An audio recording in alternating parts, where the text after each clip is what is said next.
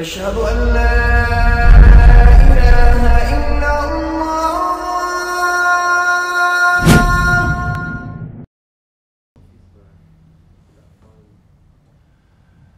بسم الله والحمد لله والصلاة والسلام على رسول الله وعلى آله وصحبه ومن والاه. أما بعد, we continue, and today inshallah Azza wa Jal we speak about Ibadur Rahman, the slaves of Ar-Rahman, the ones who Allah Azza wa Jal guaranteed the high levels of paradise for. Allah Azza wa Jal says, وَعِبَادُ الرَّحْمَنِ الَّذِينَ يَمْشُونَ عَلَى الْأَرْضِ هَوْنًا وَإِذَا خَاطَبَهُمُ الْجَاهِلُونَ قَالُوا سَلَامًا. And the slaves of Ar-Rahman are those who walk on earth with humility. Walking on earth with humility is a reality, not that which is only apparent. Some people think that for you to walk with humility, you walk with your shoulders bent, you walk weak, you walk like an individual who can be easily oppressed or put on. This is not the way of the believers. Aisha radiallahu anha, when she's seen men walking like this, and they were described as they are trying to be like those who walk on the earth with humility. She says, Umar radiallahu anhu, he was a man and he was humble. وإذا مشى أسرع وإذا تكلم أسمع وإذا ضرب أوجع. She said, radiallahu anha, about Umar radiallahu anhu, who was a man who had humility, that if he was to walk, he would walk fast. He wouldn't walk slow, shoulders bent. He would walk fast, at a fast pace. And this was also the sunnah of the Prophet ﷺ. And if he spoke, he could be heard. He didn't like whisper and try and be very humble by whispering and not talking loud so that no one thinks that he's obnoxious. It wasn't fake. And if he was to hit, he would hurt. And he was strong. So when it says that the slaves of Ar-Rahman are those who walk on earth with humility, it's talking about the reality of humility, not which the people take as the apparent of humility. A person who can easily be put on. This is not what is humble. A person being humble is opposite than pride. What is pride? The Prophet ﷺ described pride to us. غَمْتُ النَّاسِ وَبَطْرُ الْحَقِّ. غَمْتُ النَّاسِ, for you to think that you're better than others. This is pride. For you to think that you're better than others. With what right do you believe that you're better than others? Because you have more money than them? Because you're from a particular race? Because you're from a particular family? Because you have a particular passport? Because you know certain things that they don't? What makes you better than others? The only thing that differentiates us in the eyes of Allah Azza wa Jal is our religion. إِنَّ أَكْرَمَكُمْ عِنْدَ اللَّهِ أَتْقَاكُمْ. Who is the most honored from amongst you with Allah Azza wa Jal are those with most righteousness. So a person knowing that it is not my wealth that makes me better than someone else, it's not my race, it's not my last name, it's not my history, it's how religious I am. That's what differentiates me between someone and someone else. And he doesn't know his level of religiosity. How do I know whether I'm more religious than someone else? How do I know whether I have more taqwa than someone else? So this matter of thinking that you're better than someone else, this is removed from the mind of a believer. This is one way that he's humble. The second, that he rejects the truth. The second trait of pride that the Prophet ﷺ told us is that the person rejects the truth. Sometimes the truth is given to them and it's clear to see. It's clear as day. But they reject it. Why? Because of their pride.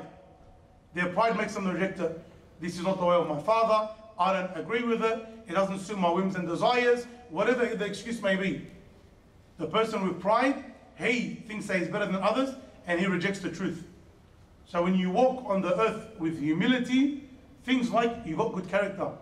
Things like you don't oppress anyone, even though you have the ability to. For example, you're stronger than others, but you don't oppress them. You don't take away any of their rights. Things like you respect those that are older than you.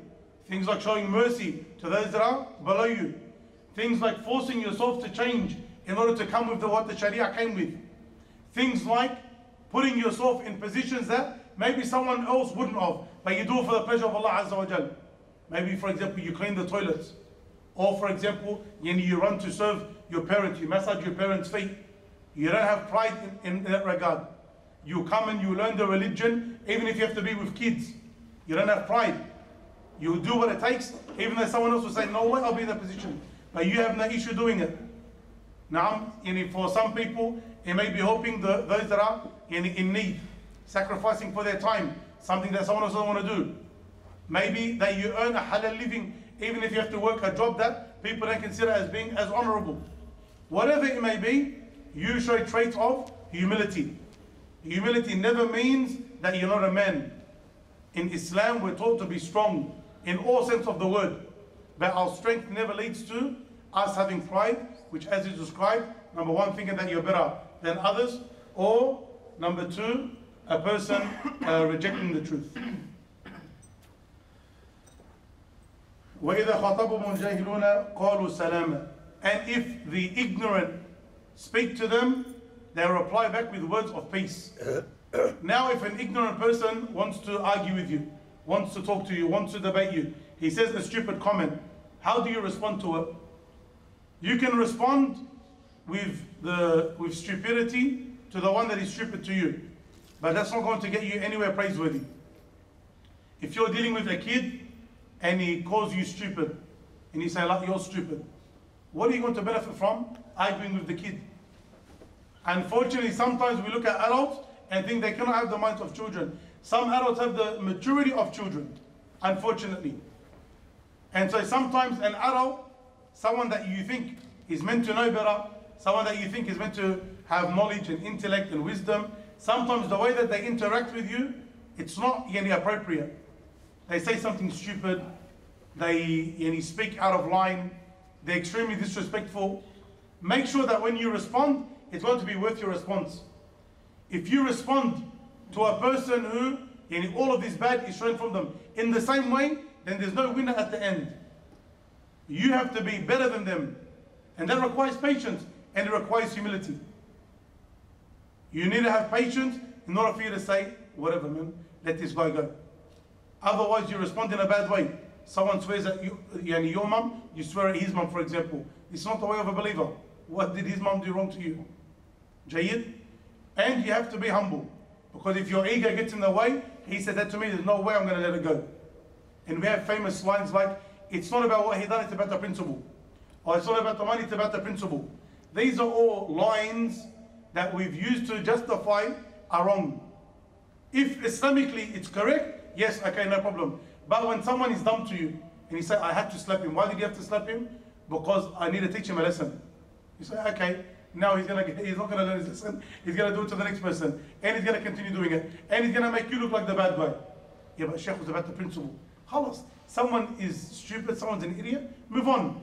If there's goodness in replying back to them, if there's goodness in replying back openly, even if there's goodness in hitting that person, you need to actually stop them, then possibly. But whatever the action that you take, it has to be that which is going to lead to a better outcome. But to do something where you stoop to a low of a person where there's going to be no praiseworthy outcome at the end of it, then this is not from the traits of the slaves of Ar-Rahman. وَالَّذِينَ يَبِيتُونَ لِرَبِّهِمْ سُجَّدًا وَقِيَامًا. And those who stay up at night for the sake of their Lord in prostration and standing, yani in prayer. From the trait of Ibad al-Rahman, the ones who are promised and guaranteed the higher levels in paradise, is that they pray the night prayers. They pray the night prayers. And the night prayers are the best of prayers after the fard prayers. And the night prayers start from after the sunnah of Isha. So you pray Isha and you pray sunnah, and after that is night prayers. And the best of the night prayers is the tahajjud time, the last third of the night. So if a person was able to delay their prayers to the last third of the night, then this is best. But if a person can't for whatever reason, then after you pray your Isha and you pray your sunnah, then pray even if it's 2 rak'at. Even if it's 2 rak'at of Qiyam al-Layl, make sure that you pray them and get yourself used to it. And now, alhamdulillah, in the lead up to Ramadan, we should all be trying to pray that little bit extra. And we will have the opportunity inside the month of Ramadan, inshallah Azza wa Jal, when we're praying Taraweeh, and then we come and also, for those that join, pray tahajjud prayer. These are all ways for you to build yourself up, for you to be able to pray the night prayers, and inshallah Azza wa Jal become from Ibad al-Rahman and have these traits. And don't just limit yourself to saying, Ramadan, I'm going to pray the night prayers. Even when you're praying in Taraweeh and Tahajjud, make sure your intention is that you want to continue after, inshallah. We prove to ourselves every single year that we can live a normal life. and we don't eat and drink, and we can do the ibadah at night. Even though we're working and we have families and we have commitments, etc. Why? Because we get ourselves into that mindset. Keep yourself in that mindset even after the month of Ramadan. وَالَّذِينَ يَقُولُونَ رَبَّنَا اصْرِفْ عَنَّا عَذَابَ جَهَنَّمَ إِنَّ عَذَابَهَا كَانَ غَرَامًا. And they say, they make dua to Allah Azza wa Jalla that they are protected from the hellfire. Verily its punishment is something severe. When it comes to the hellfire, the believer doesn't interact with the hellfire as if it's something abstract and far away. Rather, the believer, every single moment in his life, he has between his eyes the paradise and the hellfire. And his actions are dictated by where he wants to go. This is the mindset of the believer. You have those that live their life the whole day and they do not think about the hellfire or the paradise once. This is not the mindset of the believer. The mindset of the believer is that in between his eyes, in every action that he does, there is the paradise and there is the hellfire. And every action is dictated by him asking himself, which of the two do I want to go to? Every single action. My words that I'm saying now, are they taking me to the paradise or the hellfire? What I'm eating, where I'm in, the people that I'm mingling with, is this a place, is this a gathering? Are these people that are taking me to the paradise or to the hellfire? Where I spend my money, where I enjoy myself, where I holiday, how my wife is, how my kids are these things taking me to the paradise or to the hellfire? These things need to dictate your every action. And when we speak about the paradise and we speak about the hellfire, the whole journey to the hereafter, the point is not for information, but the point is for us to fix our actions. When we have the statement of Umar radiallahu anhu, which you've all memorized, حَاسِبُوا أَنفُسَكُمْ قَبْلَ أَن تُحَاسَبُوا. Hold yourself to account before you hold to account. What does that mean to hold yourself to account? I mean to ask yourself, the actions that you are upon now, if you were to die right this second, are you going to the paradise or are you going to the hellfire? We know Ramadan, لَعَلَّكُمْ تَتَّقُونَ, so that you may attain taqwa. One of the practical definitions of taqwa, التقوى هي الخوف من الجليل والعمل بالتنزيل والقناعة بالقليل والاستعداد ليوم الرحيل.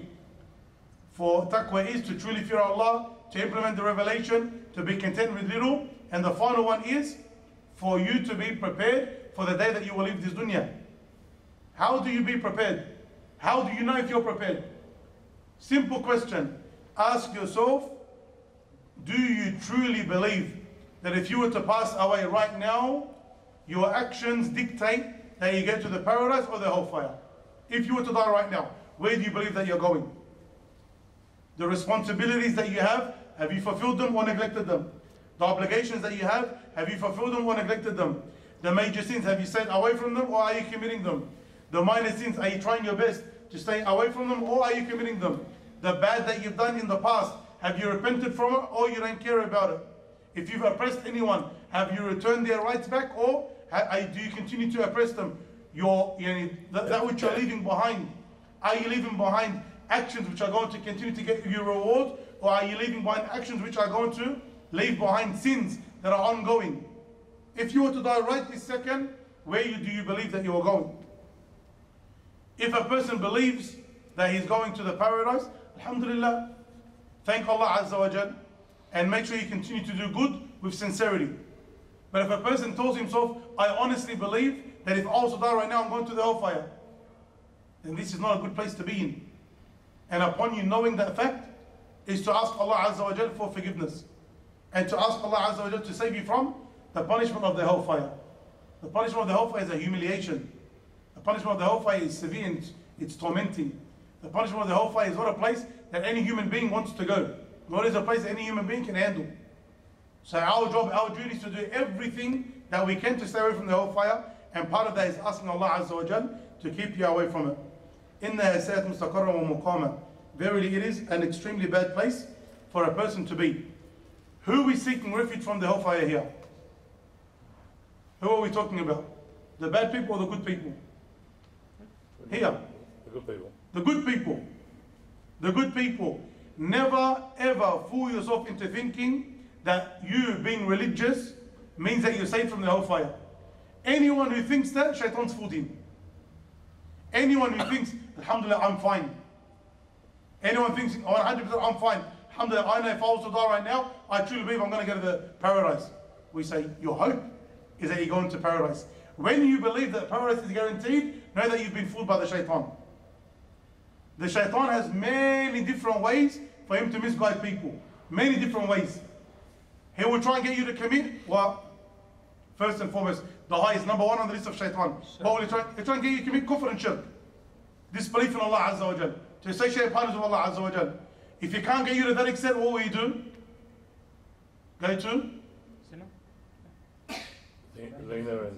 Major sins. Major sins. He can't get you to major sins, he will try and go to a lot of minor sins. Also from what he does is, if he can't get a person to commit haram, direct haram, he can't get you to gamble, he can't get you to take drugs, can't get you to fornicate, can't get you to drink alcohol, he can't get you to be bad to your parents, mashallah you do a lot of good. Where will he start to attack you from? Your good deeds. Your good deeds. Examples. Don't pray sunnah. Don't pray sunnah. He will try and remove you away from your good deeds. He will try and reduce the good deeds. This is another way of shaitan. But through your good deeds itself. He'll tell you you're fine. He'll tell you that you're safe now. Allahu Akbar, man. You're amazing. Look at your prayers. You pray. You pray in the masjid, mashallah. You pray your 5 daily prayers, tabarakallah. Wallah, you're amazing, man. You're a top Muslim, tabarakallah. And when you start to feel that you're comfortable, what ends up happening? Adrian, you're a boxer. What happens when a fighter starts to become complacent? He thinks, oh, man, I've got this guy easy. Right. Becomes complacent. Next thing you know, you wake up, what happened? And everyone's around him, he's saying, it's all right, it's all right. What did I get caught with? I'm not living up there. Yeah, I know what you're saying, yeah. Not being complacent. Jayyid, can't be complacent. As soon as you become complacent, shaitan gets you. You've opened up the doors. And this is what happens with the shaitan. He comes to you, if he can't get you to commit haram, through your religion itself, he makes you complacent. Thinking, oh, alhamdulillah, I'm good. I'm guaranteed paradise almost. And because of that, you start to drop. We always give this example. The 10 who are guaranteed paradise. When the Prophet ﷺ said Abu Bakr is in paradise, and Umar is in paradise, and Uthman is in paradise, and Ali is in paradise, and the other companions, even other than 10, there's others that were guaranteed paradise. Did these people become complacent in their religion, or they started to work harder? They started to work harder. So this is one way that you know that you've been fooled by the shaitan. Because you start to think that, oh, I can relax now, because I've done enough. Now, or another way that Iblis gets a person into being fooled through his good deeds is for him to think that he's better than others. It's for him to think that he's better than others. So look at me, alhamdulillah, I pray my sunnah prayers. Look at that guy over there. Doesn't even pray sunnah prayers. Are you even Muslim, bro? Look at that guy, doesn't know how to read alif bet. Alhamdulillah, I know how to read, I know how to read with tajweed. Look at this guy, what a dud. He starts to fall into pride, which is a sin, and he thinks he's better than others. Okay, so if this person wants to die, 100% Jannah. If I was to die, Allahumma barik, higher levels of paradise. This is a problem, it's a sickness. And because people, they've gotten so used to bad equaling sin only. And what is that sin that they think of? They think of the sins themselves, like swearing, smoking, backbiting, etc. But they forget that sin can also be through your good deeds. Or the attack of shaitan can also come through your good deeds. And that's something that a person always needs to be careful of. And so the righteous, they're asking Allah Azza wa Jal to save them from the hellfire. Because they know that there's a chance that they could end up there. What if their actions weren't accepted? What if they weren't sincere? What if they drop off later on? So the believer is always in between the hope and fear. He does it hoping in the good from Allah Azza wa Jal. But he's never fooled into thinking that he's safe. You're never safe until your soul has been taken by the angel of death and given to the angels of mercy.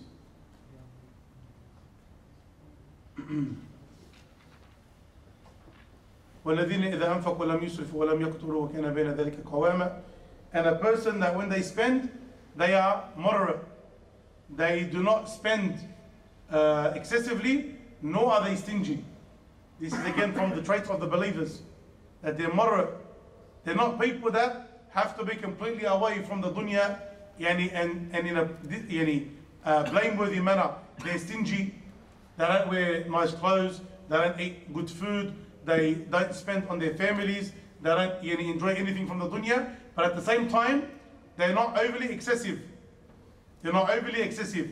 And this is something that, again, we need to be very careful with, because not everything that is halal is appropriate. And a lot of people have this misunderstood. Not everything that is halal is appropriate. Some people think, Sheikh, is it haram if I buy this? Is it haram if I buy this? Is it haram if I buy this? When your mindset is it haram if I do this? Then you've lost track of what you're trying to achieve with Allah Azza wa Jal. You've got entry level, basic Muslim. And then you've got the higher levels. We need to be working as Muslims for those higher levels. When we speak about the paradise and the traits that Allah gives us of the people of paradise, you're looking at those higher levels, not the basic entry level. Allah Azza wa Jal told us already about a person entering Islam. Okay, do they have the high praise? They don't have the high praise. قالت الأعراب آمنا قال لم تؤمنوا ولكن قولوا أسلمنا. When some of the Bedouins became Muslim, they said آمنا. We have high iman. And Allah Azza wa Jalla said, don't say you have the high iman, say you've become Muslim. You're basic level, no problem. But were they praised? They weren't praised. Were they guaranteed paradise? They weren't guaranteed paradise. You are basic Muslim, alhamdulillah. You're fulfilling your duty. But don't put yourself up there. A person who wants to have that status with Allah Azza wa Jal, that he is higher up, person who wants those higher levels in paradise, then you need to work up at the end, inshallah. A person needs to work harder. A person needs to put in more effort. Again, if we give the training example, if you go to like boxer size, yeah, okay, you know how to work out for half an hour. Doesn't mean you're going to become, Allahumma barik, the WBC holder. You're not going to be a contender. You're not going to be in the top 100. You're not going to be in the top 1,000. Okay, yeah, you know how to work out for half an hour, but you don't know how to box. And if you did know how to, if you have a boxing lesson or two, doesn't mean that you know how to get to those high levels. You're entry level, Habibi. You're basic. Know your level. Similarly, when it comes to our Iman and our Islam, if we always look at, okay, the basics is good, no problem. Inshallah, you still enter paradise. You do the basics, you're going to enter paradise, inshallah. But don't put yourself on those high levels. Don't fool yourself. So when it comes to spending and enjoying this dunya, some people again have the wrong understanding. Where they think, khalas, it's halal, I'll do it. Not everything that is halal is appropriate. If I was to spit in my hand right now and wipe it on my thawb, halal or haram? Halal. Is it appropriate? It's not appropriate. It's not appropriate. Not everything that is halal is appropriate.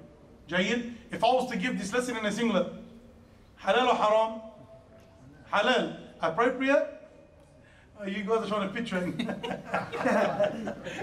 or not. Yeah, it's not appropriate. So not everything that is halal is appropriate for a person to do. The same thing when it comes to spending. When Allah Azza wa Jalla praises those that spend, what does He praise? He praises those that spend moderately. Don't be excessive, nor be stingy. Don't be excessive, nor be stingy. Some people, if they have $100,000, then yes, it's halal for you to enjoy yourself with that $100,000. But is that the best way to spend your money? It's not the best way to spend your money. What about the charity? What about the poor and needy? What about the masjid? What about da'wah? What about those that don't have anything to enjoy? What about your family members? Looking after your family members? What about all of these people? Yes, it's halal for you to enjoy it all on yourself. But what about that which is better than spending on you and yourself? Remember, Islam, we're looking at that which is better. That which is better. Don't be a person who's completely stingy. Don't say, mashallah, you're a millionaire and you wear second-hand clothes. This is not what Islam wants. Allah Azza wa Jal, as the Prophet ﷺ taught us, loves to see the effect of the blessing on his slave. And Allah's given you money, alhamdulillah, and look the part. Don't be excessive. Don't tell me you needed to buy a $7,000 shirt because you're a millionaire, or a $3,000 shirt, or $2,000 slippers. That's excessive. But to wear something that looks good, something that is presentable, something where, alhamdulillah, people can say that Allah's blessed you with what you have. Alhamdulillah, good. This is good. I remember some relatives, and mashallah, they were millionaires. and what the children would wear, it wasn't nice. And this, especially in the area that they were living in and the people that they were around, this is embarrassing. That there was a certain standard and they were well below that standard. Well below. It's not what Islam wants either. Because now you're causing any harm to your family by you being stingy and not spending on your family in order for them to be at least the average of what people are. Now people look at them and they laugh at them. They get mocked. It's not what Islam wants. Islam wants the average. Stick to the average. Don't get excessive and don't be stingy in your spending. Always look to that which is better. Always look to that which is better and not just, wallah, it's halal, so I don't. والذين لا يدعون مع الله إلها آخر ولا يقتلون النفس التي حرم الله إلا بالحق ولا يزنون ومن يفعل ذلك يلقى أثاما. And those who do not call upon anyone besides Allah subhanahu wa ta'ala. The matter of shirk is not a matter to be belittled. And unfortunately, year after year, Muslims are belittling the matter of shirk more and more. Shirk is to associate partners with Allah Azza wa Jal. Shirk is to associate partners with Allah Azza wa Jal or give something that belongs to Allah to other than Allah. This is a massive issue. We as Muslims are the only real monotheistic faith left. The only ones who truly worship Allah Azza wa Jal alone. We are the only true faith that has this. But what we are doing is we are watering down our monotheism with things like the acceptance of things that go clearly against the religion. For example, now what's coming up in a few weeks' time, Easter, for example. Easter's coming up. We get asked every single year. To me, it is one of the most immature questions a person can ask. Sheikh, can we buy Easter eggs? Sheikh, can we buy the Easter bunny? طيب. No, that's after, that's the second question. We're going to get to that. Would you ask the Prophet ﷺ, can we buy Easter eggs? You would never ask that question. Why? Because you know the answer already. You already know the answer. This is something that is celebrating that which Allah Azza wa Jal hates, which is shirk. Allah Azza wa Jal hates shirk. Allah, the worst thing a person can commit is shirk. That's the worst thing a person can commit. Any other sin, Allah can forgive. إِنَّ اللَّهَ يَغْفِرُ الذُّنُوبَ جَمِيعًا. Verily Allah Azza wa Jal forgives all sins, إِلَّا إِن شَرَكَ بِهِ, except that partners are associated with Him.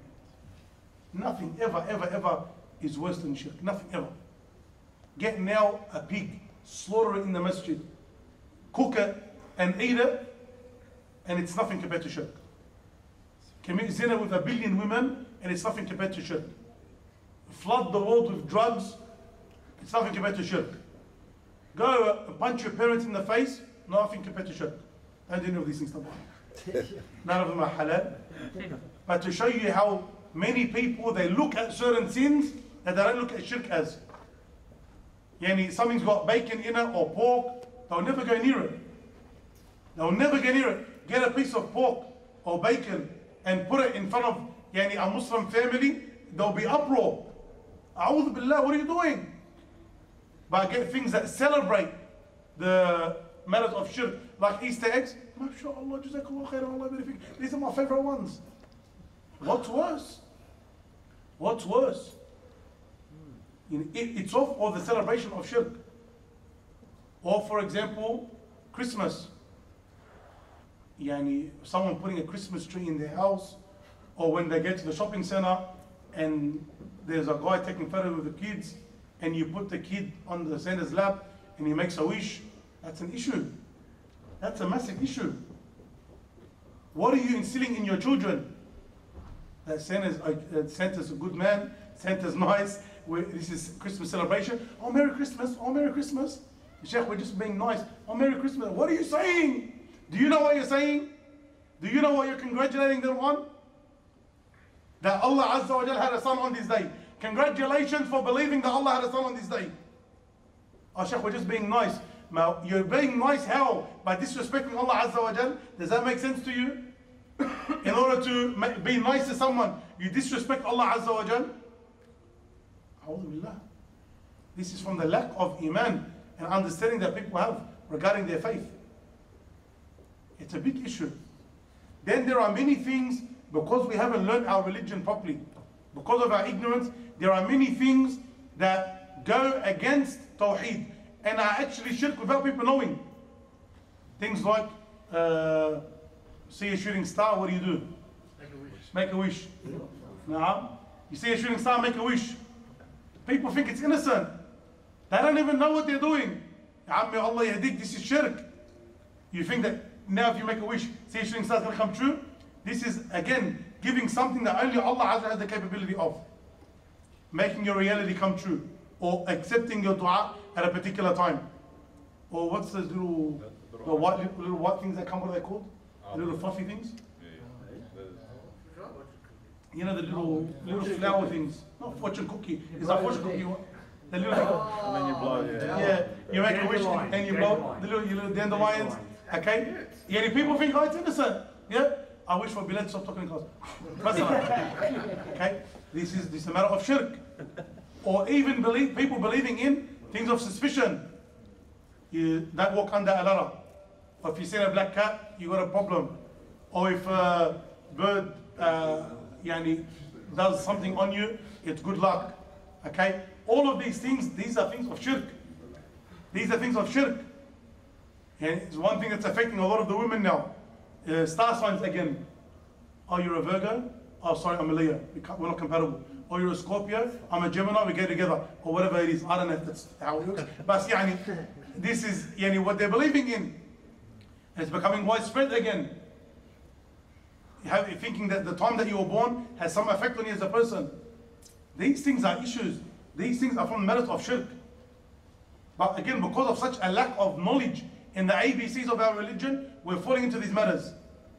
The number one thing that the prophets come and call to is an abudullah wajtanibut taghut. Worship Allah and stay away from anything which is worshipped besides Allah. People say, yeah, but Sheikh, we're not worshipping it. Wrong. Understand what it means for something to be an act of worship. That you believe in it. You believing in it. That it has some effect on you. This is part of your faith.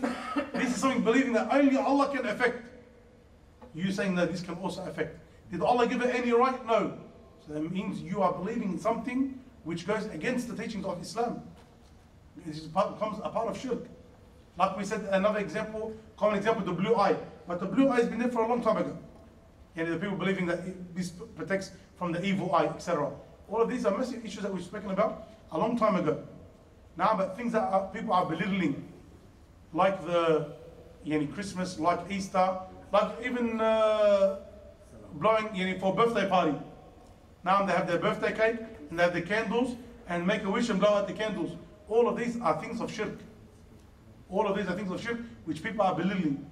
So people need to really go back to the ABCs of their Tawheed, ABCs of their belief in Allah Azza wa Jal, and ensure that they understood their Islam correctly. So that they don't fall into the shirk knowingly or unknowingly. Knowingly or unknowingly. And alhamdulillah, there's no excuse for you not to learn today. There's masajid all around, there's mashaykh all around, there's lessons all around. And if you can't do that, alhamdulillah, there's books by the millions. And if you can't read, alhamdulillah, there's many lessons. Go to YouTube and there's a billion lessons on the ABCs of your religion and your aqidah. This is not something that should be belittled. And if a person falls into the consequence, falls into the action of these problems, then it is their consequence that they have to deal with. Because you had the ability to learn and you didn't go after it. وَلَا يَقْتُلُونَ النَّفْسَ الَّتِي حَرَّمَ اللَّهُ إِلَّا بِالْحَقِّ. And they do not kill the soul that Allah Azza wa Jal prohibited except with right. A person is not allowed to kill something or someone except with the right of Allah Azza wa Jal, meaning the religion of Allah Subhanahu wa Ta'ala. You cannot kill someone without right. For example, a very common way is abortion. Abortion after the soul has been breathed in to the body, which is after 120 days, 4 months approximately. This now, if you kill it, it's like a person killing a life. Before that, it's still not allowed. Before that, it's still not allowed, but it's less of a prohibition than after the soul has been breathed into the body. Now what's happening with a lot of people, unfortunately, alhamdulillah, Wollongong it's not as bad of a problem. But people in Sydney, where it's becoming very easy for people to kill one another. This is a massive issue. And doing it without haqq, doing it without right. And some people are justifying for themselves what is right and what is not right. There are rules. When it comes to the Sharia, like an eye for an eye, there are rules when it comes to killing someone. If someone killed someone, in order for you to get your haqq back, get your right back, there are rules. It is not, wallah, because he killed someone, we're allowed to kill him. That is not how it works. Number one, the rulings are carried out by the Amir, carried out by the ruler of a place. If there's no ruler to ensure that there is an anarchy, then it's not implemented. If someone kills someone, and then that person kills someone back, what's going to happen? It's just going to keep on going.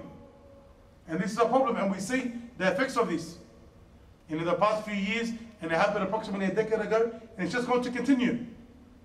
But when it's done through an Islamic court, that the killing originally was wrong, and now that person is to be killed, the Islamic State does it.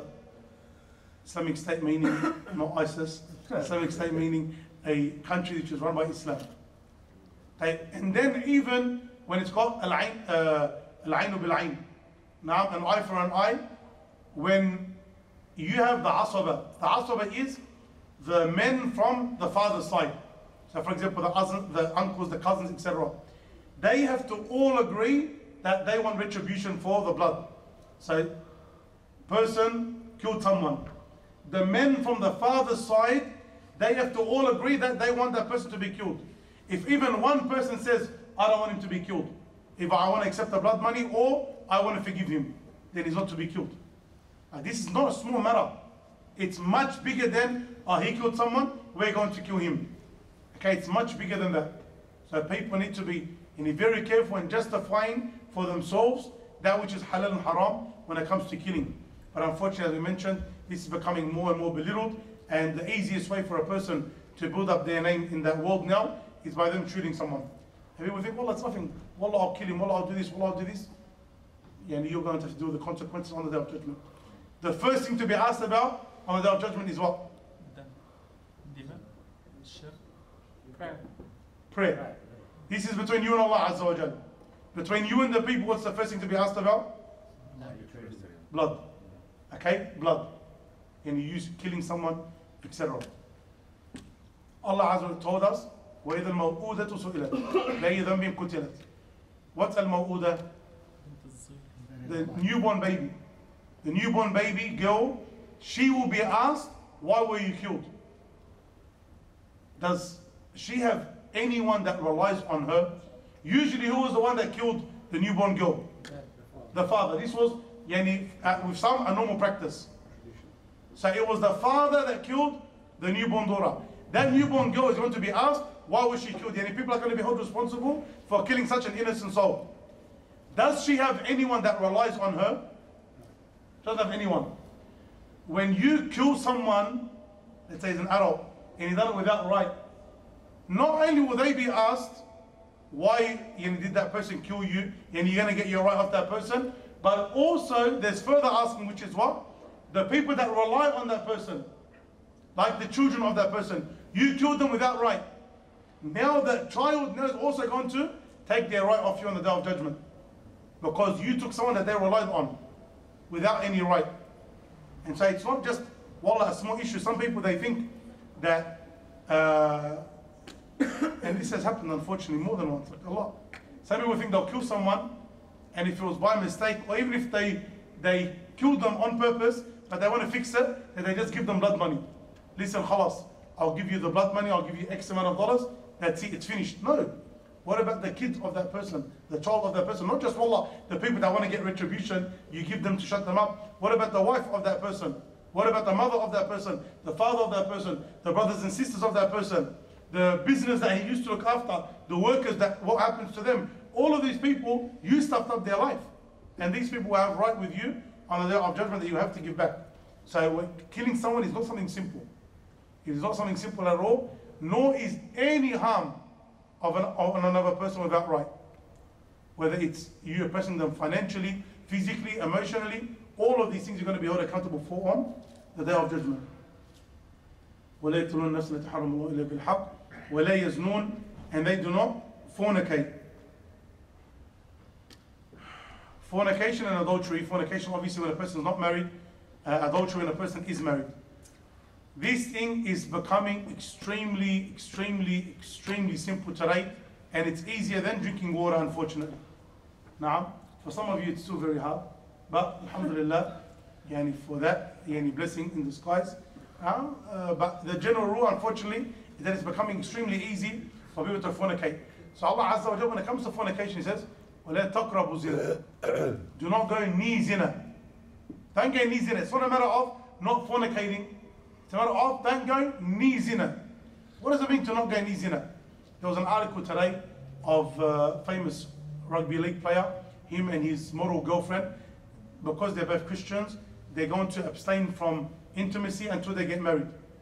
You look at all of their photos, the way she dresses, the way he dresses, they do everything together, but they don't fornicate. This is not what Allah wants from you. Allah wants you to block the door, all of the doors that lead to zina. Don't follow the footsteps of shaitan. لا تتبعوا خطوات الشيطان. It being haram, anything that leads to it is also haram. Looking at the haram is not allowed. Listening to the haram is not allowed. Speaking the haram is not allowed. Being in an environment of haram is not allowed. All of these things are not allowed. What some of the ways that zina became so widespread? All the trash that people are watching. All the trash that people are watching. We mentioned last week, and subhanAllah, there was an article also written the next day about it. The next day or the day after, I can't remember. But it was written the next day about how much more now women are cheating than they were 20, 30 years ago. But again, they speak about it in a praiseworthy way. This is something shameful. This is something shameful. That a woman who her nature is that she's more modest. Her nature is that she's more shy. Her nature is that she only wants to be with one man. That is her nature. You've taken that nature away from her and made it the norm, or made it acceptable, made it something fun, making something thrilling. That now she's out there, ayadhu billah, committing adultery. How do you accept such an act? How did the people accept such an act? Because we've drowned ourselves in the filth. We've drowned ourselves in the filth without even realizing. Parable, akramakumullah, and may Allah honor you all. When a person is in the bathroom, and again, he's done a very smelly one. Him being in the bathroom for 20 seconds, what ends up happening to that smell? Disappear. Completely normal. He doesn't even smell anything anymore. This is our reality. This is how we are, unfortunately. We live in the filth without us even realizing what we're doing, without realizing what we're accepting. Think of every show that you've watched, from when you were a kid to now. Boyfriend, girlfriend, kissing, dating, sneaking out, going against what the father is saying, from when you were young to now. Look at what your wife is watching, what your sister is watching, what your daughter is watching, now even what your mother's watching. There's things that would never, ever, ever be acceptable in households before. Now everyone's watching as if it's normal. The shows that they're interested in, the shows, all of it is just trash and rubbish. This island and that island, and Jahannam island, and married at first sight, and now they're swapping wives and partners on Shu'al Ballah. It's all Jahannam ala Jahannam ala Jahannam. But when people watch it, what ends up happening without them realizing? They become desensitized to the notion. They become desensitized to the notion.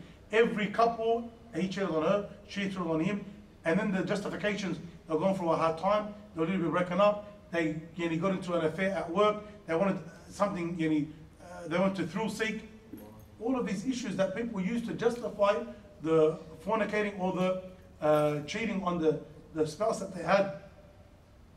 And as if it's something praiseworthy now. So at least bare minimum, it's not something bad. That's bare minimum, it's not something bad. And we watch it and we watch it and we watch it, and then people get surprised that there's that much cheating that happens.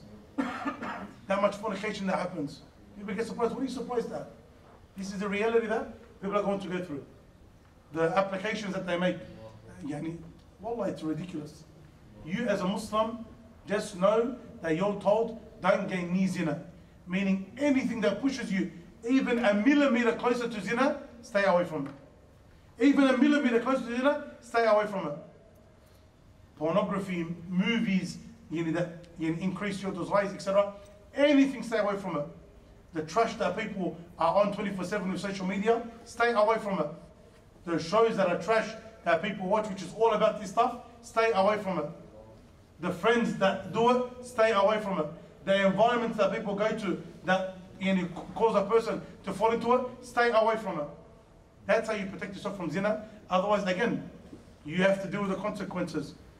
وَمَنْ يَفْعَلْ ذَلِكَ يَلْقَى أَثَامًا. Whoever does that, then they're going to have to do with the consequences. The consequences of those sins, which عَيْذُ بِاللَّهِ could very well be the hellfire. يُضَاعَفْ لَهُ الْعَذَابُ يَوْمَ الْقِيَامَةِ وَيَخْلُدْ فِيهِ مُهَانًا.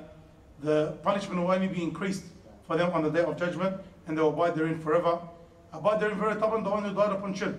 The Muslims will always eventually leave the hellfire. But here you notice, يُضَاعَفْ لَهُ الْعَذَابُ. The hellfire will be, the punishment will be increased because you get used to the punishment, so it always has to increase. إِلَّا مَنْ تَابَ وَآمَنَ وَعَمِلَ عَمَلًا صَالِحًا فَأُولَٰئِكَ يُبَدِّلُ اللَّهُ سَيِّئَاتِهِمْ حَسَنَاتٍ وَكَانَ اللَّهُ غَفُورًا رَحِيمًا. Except the one who repents and believes and does righteous deeds, for them Allah Azza wa Jal, He changes and swaps their sins for good deeds, and verily Allah Azza wa Jal is forgiving and merciful. For you as an individual that wants that closer to Allah Azza wa Jal, it's not just about asking Allah for forgiveness. Ya Allah, forgive me. Yes, of course, you ask Allah Azza wa Jal for forgiveness, but how? You have to be sincere in your asking Allah for forgiveness. And not only you have to be sincere, you have to be truthful in your seeking forgiveness from Allah Azza wa Jal. How does that come? Through you working righteous deeds and staying steadfast upon it. وَعَمِلَ عَمَلًا صَالِحًا. And he worked righteous deeds. It is not something theoretical or simple to say, Ya Allah, samahni. But then you continue doing what you're doing. The conditions of repentance are very important, and you need to memorize them. What are they? Number one. Stop. First, something before all of that. Sincerity. Sincerity. A person needs to be doing it for the sake of Allah. If you're repenting because you ran out of money, if you're repenting because your wife's going to leave you, if you're repenting because your children hate you, if you're repenting because someone's now after you, all of this is not sincere repentance. You need to want to repent from the bottom of your heart. When you ask Allah for forgiveness, you need to want that forgiveness from Allah Azza wa Jal. You need to want that change. Good. That's number one, sincerity. Number two. Regret. Not yet. To stop the sin that you're committing. A person can't ask Allah for forgiveness and he's still committing that sin. Yes, ask Allah for forgiveness, 100%, and continue to ask Allah for forgiveness. But is it true repentance? Not true repentance yet. We're not saying that if you commit sin, we're not saying don't ask Allah for forgiveness. You continue to ask, whether you're committing or you're not committing. But again, you want to do it properly, you want to give yourself the best possible chance of forgiveness, then you have to stop the sin that you're committing. Then say, Rabbi samihni, Rabbi ighfirli, Rabbi qini min adhab al-nar. But then you go and you're committing the exact same sin that you continually commit. Ask Allah for forgiveness, but you want to do it properly, you need to stop the sin that you're committing, or at least try your best to stop the sin. Even if you end up falling into it again, at least try to stop the sin that you're committing. But when a person continues to commit the sin, continues to commit the sin, what repentance are you trying to repent from? What sin are you trying to repent from? What forgiveness are you asking? When we come play games with Allah Azza wa Jal, we want to repent from the sin, we need to stop the sin that we're committing. Third, Do a good deed to replace it. la. These are ways to get forgiveness. Regret. To regret the sin that you committed. To regret the sin that you committed. Don't commit a sin and continue to show off of your sin. Don't continue to sin and be proud of the sin. Don't continue to sin that you don't expose the sin that you've done in secret. Expose it to people. You regret the sin that you done, that's you hoping to Allah Azza wa Jal doesn't get exposed. That's you hoping to Allah Azza wa Jal that you never repeat it. That's you hoping to Allah Azza wa Jal that you never fall into that sin again. That's you hoping to Allah Azza wa Jal that He actually forgives what you done because it was bad, it was wrong. And you understand it was bad and it was wrong. That's you understand if I was to die on that sin, I could very well end up in the hellfire. But a person to commit a sin and not care that he committed the sin. Again, one of the things that is wrong in yani, it's become cliche, but it's wrong, is when people say, I don't regret anything that I did. Don't say that. It's made me who I am today. It is correct. All of your experiences of the past now made you the person that you are. But don't say it with that arrogance that I don't regret anything that I've done.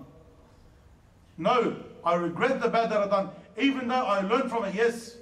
I learned from that experience, yes. I can help others, inshallah, yes. But don't say it boastfully. Don't accept what you've done. It is what it is. I done it. No. What happened, but I regret what I done. And if I had a chance again, I wish I wouldn't have done it. And I won't expose what I done unless there's a need. Some people talk about the sins that they used to do. You would have never known about their sin, but they'll expose it, no problem. Try and hide your sins as much as possible. The fourth intention, Give the people their right. no. It's linked to what it's very similar to what we said, but it's got a different meaning. Intentions? We said intention, we said regret, we said intention, stop the sin, and to regret, Do good deeds. Intention not to do it again. the intention never to do it again. The intention never to do it again. Where does that differ from others? You need to have the intention that I'm never going to go to that sin again. When people regret what they done, for example, he went out on Friday night, he done everything that he done, and he regretted it, like, wallah, that was bad, man. But he's already got intention that next Friday he's doing the same thing. He needs to say, no, I regret what I've done, and part of that regret, which is a condition itself, is that I intend never to go back to that sin. I intend never to go back to that sin. Tayyib, if a person repents and he has these 4 conditions, he's sincere, he stopped, he regrets, he intends never to go back. Now he fell into the sin again, don't stop, repent again. Now, but make sure you have all of these 4 conditions there. And the 5th condition of repentance, the 5th condition of repentance, someone said, Raghib, la. Doing a good deed, this is a way to get forgiven. Like al-istighfar, this is a way to get forgiven. Doing a good deed is a way to get forgiven, but it's not a condition of tawbah itself.